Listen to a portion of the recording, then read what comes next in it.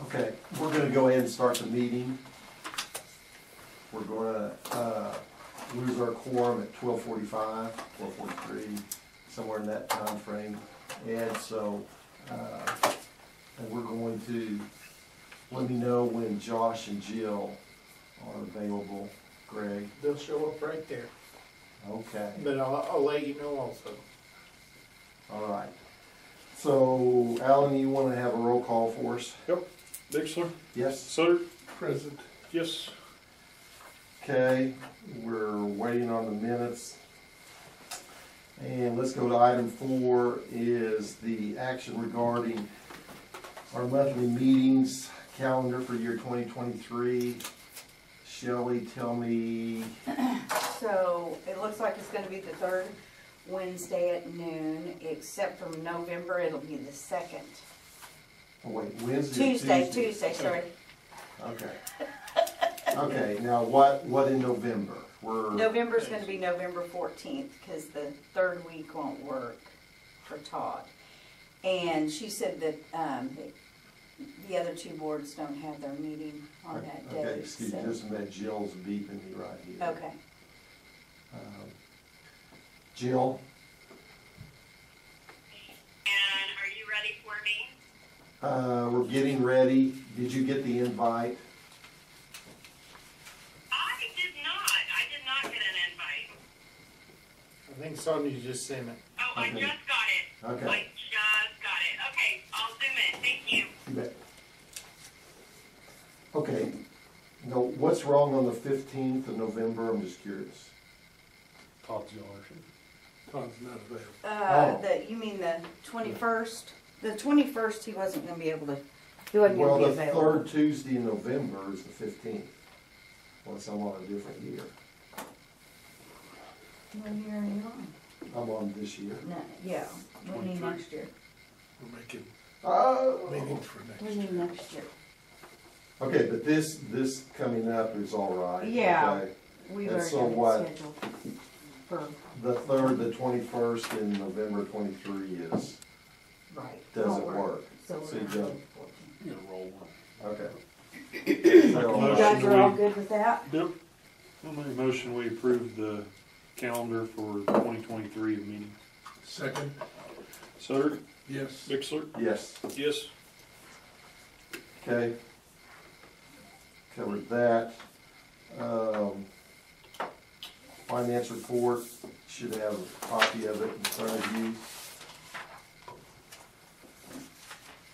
Talked to Todd yesterday, didn't red flag anything for me that I'm aware of, so if any member sees anything they'd like to visit about, well, now's the time.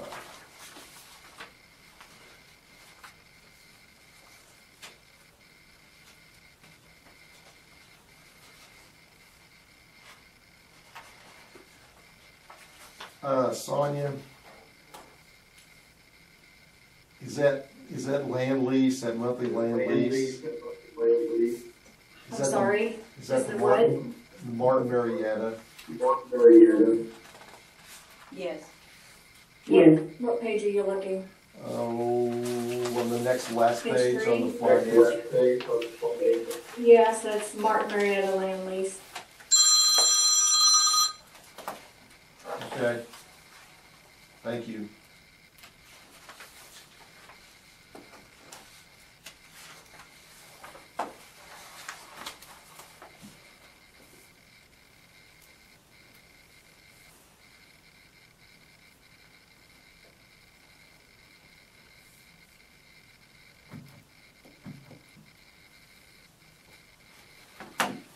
I move we approve the financials. Second. Dixler? Yes. Sutter? Yes. Yes. Okay. Well, the next one is discuss any action regarding infrastructure expansion. And so I'm waiting for Jill or Josh to plug in.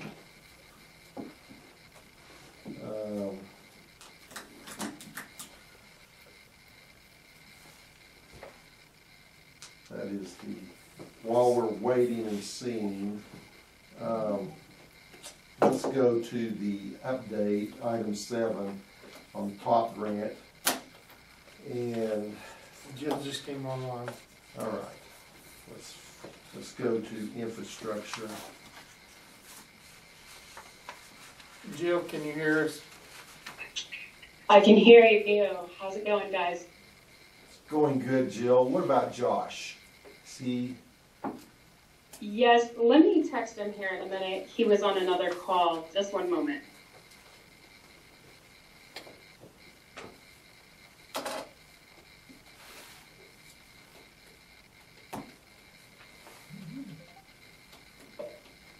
Liz is printing your minutes and they'll bring them to you in just a minute.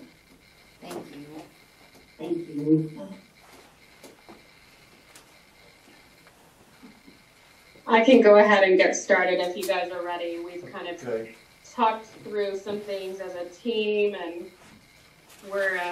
we want to congratulate you guys on your ARPA dollars. We know that that's been a year or so in the making, and it's going to open up all of the plans you have for your infrastructure. And I had sent to Stan kind of the breakdown of distribution, and he's talked to Chuck Hall, who honestly, Chuck Hall knows pretty much more than anybody, I would say, on how the ARPA dollars are being dispersed. So the 15 and the 5 are automatically going to water infrastructure and wastewater management, and that happens to be your number one priority that you've highlighted. And at this point, you know, it's already appropriated for that amount. So you're kind of just going to go forward with the plan that you have in place. That CEC gave you 3 options, and I think as a team, we probably need to go back to the CEC plan and decide which one works best for you. The CEC plan that gave you $1 million per day out of Winoka, you know, that was kind of the most expensive plan, but you have 2 other options there. But honestly, now that you have your ARPA funds, you have options, and you have the ability to pay for whatever option you want. You're not going to spend more than 18 months on any one project, regardless, and that means that you'll have leftover funds. Even if you get EDA matching funds, you're still going to have leftover funds. So that means, you know, your second priority of project was the road. So at that point, you know, I think you should direct the second portion of your projects to the road. For all ARPA funds, you all know, 2026, all funds have to be spent. And so by 2026, regardless of what you decide to use your ARPA funds for, but all projects have got to be concluded by that time. And then by 2023, you know, that's going to be everything on EDA. If you get an EDA award in 2023, you're talking $2 to $3 million, most likely, in matching funds there for an infrastructure project. EDA is going to want to focus on the water infrastructure matching. Josh and I have already talked to Stacy. That's their interest. Is going to be the infrastructure of the rail park concerning wastewater. So that's what we're looking at right now is the 15 million spent on wastewater and then getting go ahead with the project and then get reimbursed through your EDA grant. Jill, I'm on here now. I finally got Okay. the call into. Yeah, go ahead. You're handling it just fine. I was just listening. I don't know what all you covered before the EDA thing. Well, I want to give time for discussion, but wanted to let you know that we had talked to Stacy at EDA, and she had kind of highlighted the priority for us, and then she let us know they still haven't received their federal infusion, so it'll be 2023 before anything is awarded out of EDA on a federal level. And so we wanted October to be the month where, we would see the infusions, but it's really going to be closer to January before they get that federal infusion. So Stacy also let us know that the EDA is getting off of grants.gov, which is the platform that they use for project management of all grants, and they are moving over to Salesforce. I have personally used Salesforce, and I feel that Salesforce is a lot more efficient, so I'm glad that they're switching over. But you guys know as well as I do, working with a state agency on switching over to a different platform is going to be a little bit of work, resituating what they need on their filing. And so we're looking at early 2023 with your EDA matching. Josh, do you have anything to add? Not really. Just as far as Stacy said, the application itself, she doesn't anticipate changing. So from our perspective of being able to go ahead and, complete the sections of the application, we should be fine. The only difference would likely be that we're going to be submitting it to a different place instead of grants.gov once they're ready to do that. So, but yeah, they're not going to review applications at all until January. And so there's usually, once that first review happens, there's anywhere from a month to 2 to potentially 3 months before you actually have an award in place. And so as long as the federal ask is in line with the project that you're using the state ARPA funds for, then there shouldn't be an issue of matching those two up together. So, and like Jill said, all these EDA grants are on a reimbursement. They work on a reimbursement basis anyway. So essentially what you've got now is state money, and rather than you guys having to come up, figure out where you're going to get the cash in your own budget to start this project once the application's ready to go, you've got this newfound bucket of money to start spending to do that instead. So all of it will have to, because it's ARPA funding initially, it all came from the same place, it's all going to have to still be tracked and managed just like anybody else's ARPA funds, the county, the city, anybody else. So you're still going to have to make sure all those things are being done, which is basically the same as what we do for grants, but it's a little bit different. But I mean, it's not, if you have a system in place, it's no big deal. I mean, we're doing it for 9 counties and 10 communities, and by now we've got a pretty good system set up to do that. So, I mean, we could help you guys with that if you wanted it. So So Josh, are you talking then like tracking the employment, the wages, the insurance and all of that, jobs creation and all of that? Is that what you're mostly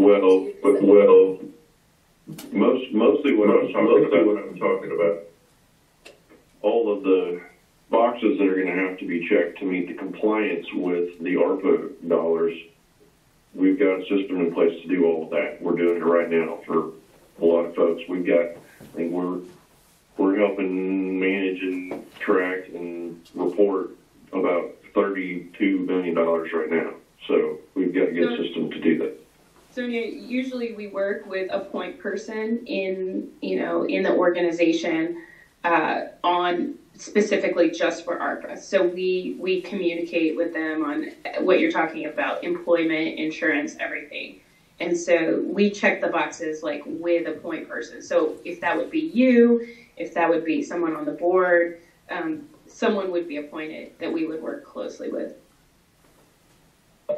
Yeah, that's what I was wanting to know, because our last funding that we received through this was the $1 million, and that was where OEDA was supposed to track our job creation and our wages and all of that, and that's what I wound up doing. So that's why I just wanted to know what was included within that.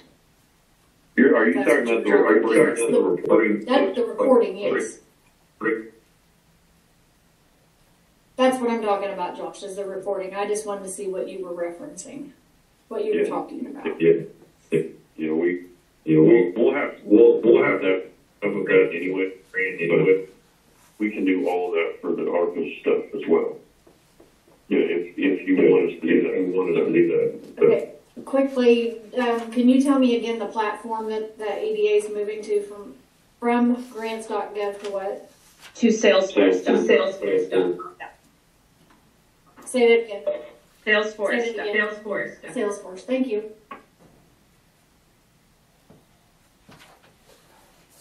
Okay, Jill. Couple quick items there, because I haven't really got an opportunity to visit with the board in a public session about this. Okay, the ARPA funds are, like you said, 15 million, but they are designated for water, wastewater management, and broadband. And Yes. That's all they can be spent on.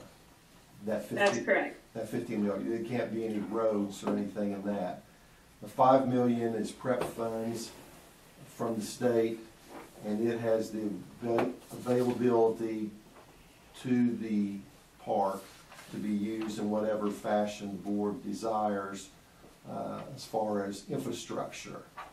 And so we'll have latitude on that 5 million. Right. That's how he expressed it. Senator Hall did to me last week. And he gave me a name in Commerce. I don't have it right. I've got it in my phone here. I should have wrote it down here. That we'll be working with on this funding. And Great. so he basically said we just funded these programs across the state and then voted on them and then kicked them out and went to their proper agencies. So that's Right. That's what I know from him as of last week. And I sent you, Stan, the OSCN.net, the executive sessions link, where they formally clarified the process for the negotiations for the public trust. So if any of you want to, go back to that, you can look at how they negotiated, how it would be distributed. Okay. Okay, that's what we know on the infrastructure as it stands right now. Josh, you might just briefly, real quick, just kind of explain like you did to me a little bit on this EDA funding, the matching, how that might work with our two board members here. Well, essentially, once we submit the application, EDA is going to make a decision, number one, if they're going to fund it, and if they are, what percentage they're going to fund it at. And so, let's just say they decide they're going to fund 60% of it, and that's just picking a number out of the air, then, the authority will be on the hook to provide a match for the other 40% of the project, which, now that you have this ARPA funding from the state, you can use that towards your match on the grant, should you get the grant. And so essentially what it amounts to is you've got this bucket of money that you have to use for water and wastewater that just came from the legislature, which is ARPA funds. So you're going to use it for that anyway. So we're going to submit an application to the EDA to essentially try to get some amount, 2 to 3 million. You know, that's kind of that's usually their typical award. Get some of it covered through a different pot of money to make your other money go farther. So, so whatever, once we find out if they're going to fund the project and what percentage they're going to fund it at, then you'll know, basically how much money you have left in the pot to do other components of your water and wastewater and any water type stuff that you need to do. Let's say, Josh, though,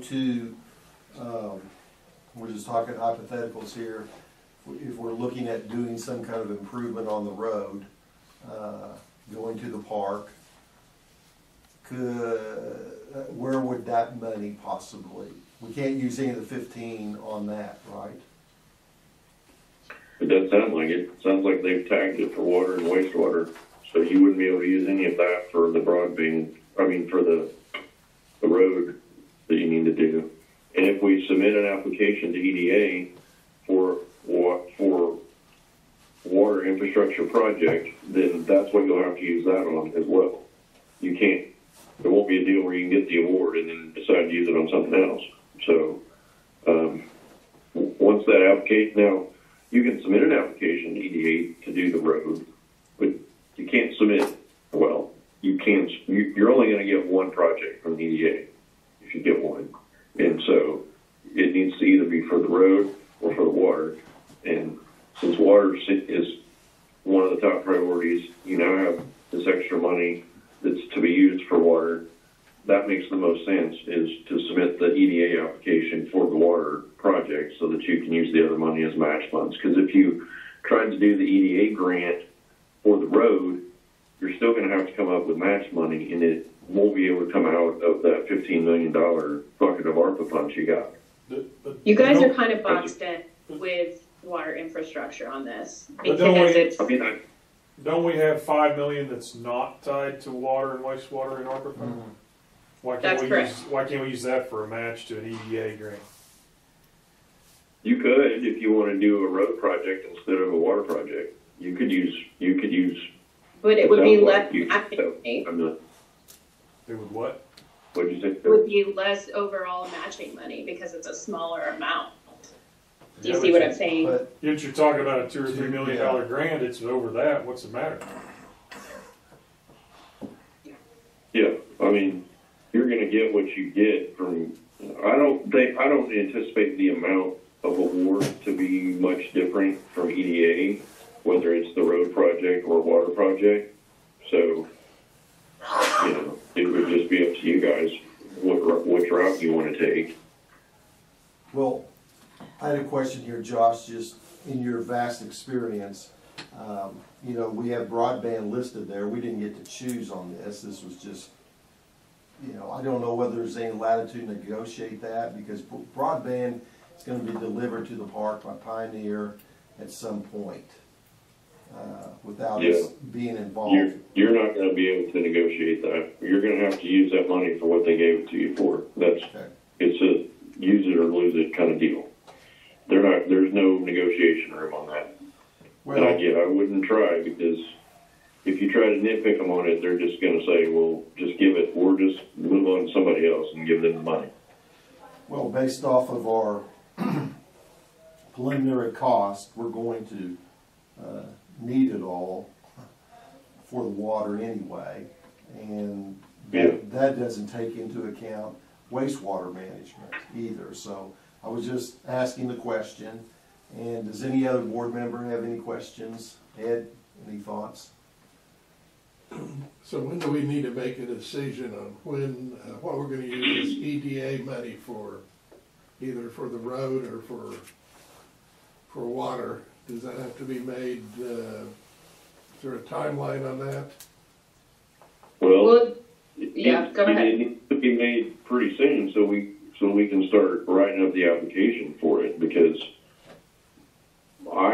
we were under the, before all this state ARPA money came into play, we were focused on water stuff. So if y'all want to change to roads, then that decision needs to be made, because you're going to have to.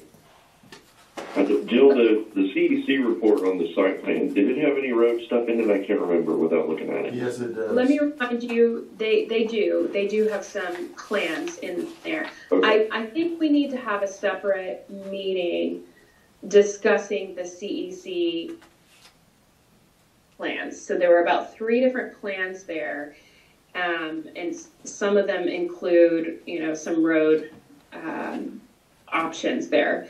And I think we need to review that before you guys make your final decision, because that will determine a lot going forward. It's been a year, so we need to kind of go back and review what options you've got there with CEC.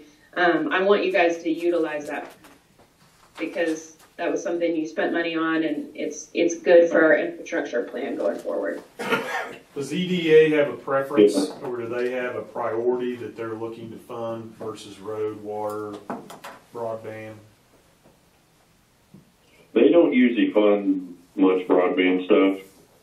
There's other agencies that do that. They do fund water infrastructure quite a bit, and they do fund road projects. It just kind of depends on the different circumstances for the applications, but they will do either of those types of projects. So, well, if it helps, as far as priority, say that again. Sorry about that. If it helps any, Josh, that this deal, this feasibility study has the road at $7 million. $8 million. 8, and as of today, due to inflation and everything, and what ODOT had recommended on that road, it's a $14 million project. The road alone. Yeah. Pretty well answers that. How many miles of road? 7. Is it? Okay. And they're knocking the door of $2 million a mile right now on new construction. So that kind of limits that scenario. Jill and Josh, we're up against a hard timeline right now, and so, because we're going to lose a quorum here in just a minute, so to officially close out this meeting, I'm going to have to run through a couple of things. We appreciate your time, and we'll be back in touch with you. Sounds good. Let me know when you want to meet over the CEC plans. Okay. Thank you, guys. Thank you, Jill. Thanks. All right. I do believe Todd's on the line, on the phone. It won't work. Okay, I just let you know. I appreciate you saying that. That's according to our rules and regs that I've been trained by Shelley and Sonia. So let's move down to any action. There's no, the update on the top grant is simple. We're doing all of our homework, and we appreciate Randy being here. He had a big old homework assignment. Sonia is carrying the pay weight on the group, and this is no surprise to the board that Jeremy and I are on. She's spent a tremendous amount of time and coming up with all the history on the park and where we're at, and we're outdated by a lot of things because we're over 10 years on a lot of projects. So we're going to fight that and work that through. Is there any reason to move into executive session at this time? Does any board member have a purpose to move into executive? I don't. Yeah. I don't. Okay. Any new business? We do have our minutes now. Oh. Okay, take a quick look at the minutes. Previous meeting. See any issues, please bring them to my attention and we'll correct them if possible. I read through them. Good meeting pretty long. I did a lot of Okay, stuff. I'll make a motion to approve them. okay. Do we have a second? I was absent. Okay, I'll second it. Sutter, Yes. Bixler, Yes. yes. Okay, there we did the minutes. So is there any new business to be brought before the board at this time? Ed? Well, that, they talked about the CEC plan. Yes. Do we need to have a special meeting on that to decide which direction we're gonna go? I think at some point, the earliest, the way the senator explained to me, I mean, if you wanted to start like in January, there's a little window to begin, which I don't think we're ready to do that. We've got some research that we need to do as far as the water situation goes. Which direction, probably need to do some legwork before we enter into that meeting. And then, in talking with Jill, we can go over this. I think, Shelley or Randy, you could help me out, but I think we're gonna have to put this out for bids. Isn't that correct? When we select a new engineer, consultant, this is a separate deal. And is that correct? It's the dollar amount. Yeah. Well, it's gonna be big. Okay, Yeah. then yes. Yeah, I mean, I think 15,000 is the limit on that. Yeah. Personal services. Do what? Yeah. This was 40-something on this feasibility Yeah. study, so, I think we will. I don't know if we need to, we can handle that, possibly special, or doing it in a regular, I don't care, whatever the board's wishes are. But I know we gotta do a little research, or we're just going to be stumbling around a little bit till we, direction of the water flow, we got an option from the east and from the south, and, the wastewater deal is the other thing that's barely covered in this feasibility study. And I don't know, Randy and I have been discussing it, and I haven't found the numbers on it, unless you found them in here. I haven't found them on what it's gonna actually take, so I'm not sure how much dollars we're gonna have available for that. But it's all in the works as we know it. Let me talk to this guy from Commerce that's gonna direct us on this deal and see what he thinks as far as what the proper procedure is going forward. Is that all right, Alan? That answered the question, Ed? It does. My initial reaction without, knowing which direction we're going, is I'd like to see us be able to build some roads. In the park? To the park. And Randy said it's gonna cost $14 million. And I know we probably won't have that amount of money, but we might have some money to be able to start. Yeah, there's needs in the park, and